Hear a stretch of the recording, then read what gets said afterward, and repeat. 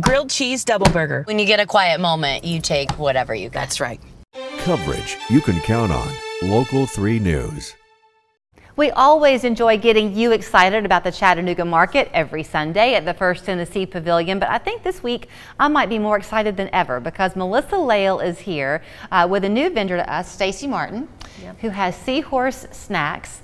And I'll let Stacy in a second tell the story behind the name, but that's part of the thrill today, Melissa, is that you see this all the time. The vendors have a backstory. Always, and sometimes like this particular one, you're just blown away. The miracles, the silver linings, just really cool stuff. So she does have a terrific story. Okay, but I do want to say this before we bring her in, that for a lot of these vendors, coming to you at the market is kind of their first step in making this craft they've been working on public to people. Yeah. It's a lot of courage for them, isn't it? It is, and we try and be almost a test kitchen, right? So that it's a low entry as far as cost-wise to introduce your product to a lot of people, see what flies, see what you need to tweak, and in a lot of cases we call them our babies grown up. You know, and you and I have talked about different examples of people who now have stores around town on their own. Right. Not everybody wants to do that. I definitely see Stacy as being one of those people. Okay, so Stacy was setting out her wares and she has these beautiful packaged bags of nuts, right? Almonds and cashews, is that right, Stacy? Yeah. Yes. And I noticed right away the names because obviously there was a health benefit to these. It appeared. I had no idea what the story was going to be, so I'm going to shush and let you tell. Thank you. So Seahorse Snacks is the name of my company, and the way that it got its name is that seahorses don't have stomachs, and neither do I. So 3 years ago, I found out that I had a really rare genetic mutation that gave me an 80% chance of getting stomach cancer in my lifetime. And the cancer's diffuse, so it grows in the lining of your stomach, and it's really hard to find. So I could either do surveillance every 6 months, or I could have my stomach removed. So in September of 2019, I had my stomach removed, and then they found 17 spots of cancer that we didn't know were there.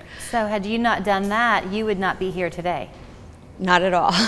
So what you do now, and we won't get too personal with it, but you have to be careful in the amounts of food you consume. So the nuts really became a lifeline for you, is that right? Absolutely. I made these snacks for me. So I have to eat every 2 hours, and I need to eat a lot of protein because that's what fuels me. So these nuts were a great solution that I could just throw in my bag, eat on the go, and it was my way of sharing my love of food and my story with the world. Okay, so I'm looking at the flavors that you have. Is it just 2 different seasonings that you provide? Yes, I have 2 flavors. The first one is sweet. It's called Maple Chai-tastic, and it's my better for you version of a candied pecan. And the second one is savory.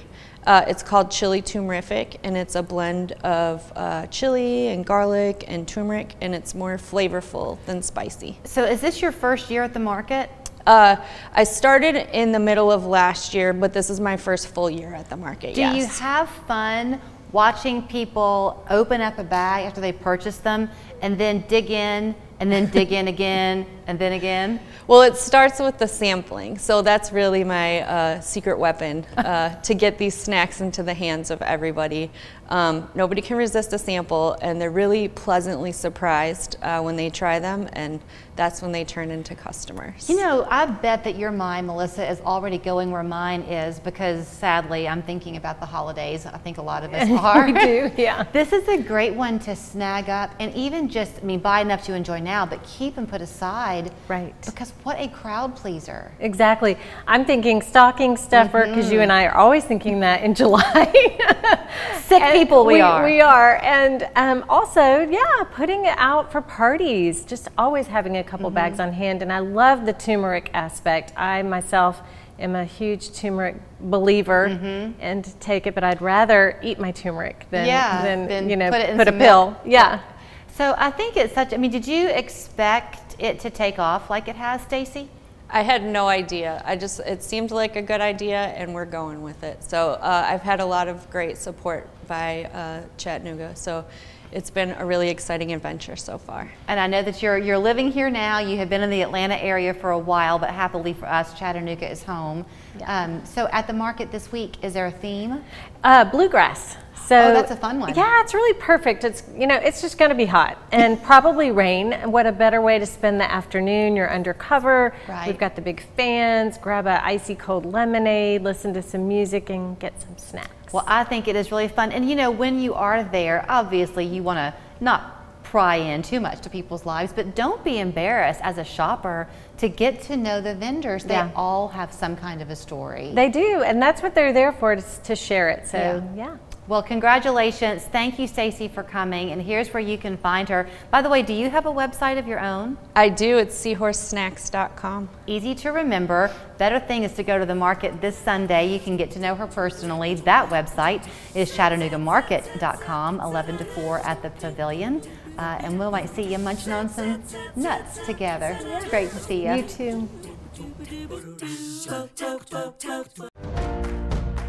Camo or flannel?